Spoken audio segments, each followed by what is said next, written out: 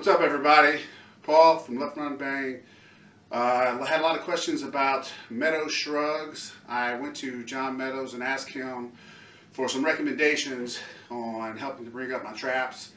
I've always struggled to gain mass on my traps, and I wanted to run it past John.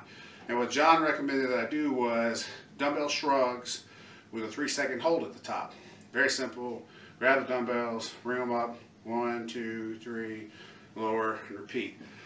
And he had me do that for 4 sets of 12, and I used that very effectively for about 5 weeks. The last week, I've been incorporating that with the cambered bar instead of the dumbbells. And I like it a little bit better because the dumbbells get kind of unwieldy, bang into your legs, kind of hard to pull up your body, I think. And with the seated camber bar, basically you just sit down, put the camber bar on the floor, and make sure that the curvy part is going to come under your hamstrings, so it's not going to hit your legs. And you basically apply the same method, shrug it up, 3-second hold at the top, and lower. So it basically just looks like this.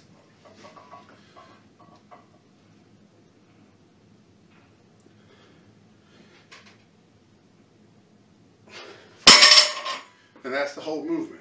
So if you've been struggling, bring your traps up, want bigger traps, who doesn't want bigger traps, then give these a shot. Don't worry so much about the weight as much as holding a hard contraction at the top. That's really key.